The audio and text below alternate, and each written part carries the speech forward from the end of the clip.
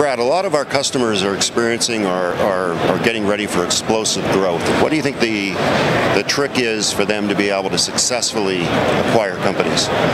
Well, it's a great point. I mean, one of the challenges in acquiring new companies is obviously the culture side of it. It's dealing with the new people getting on board and the new structure of the organization.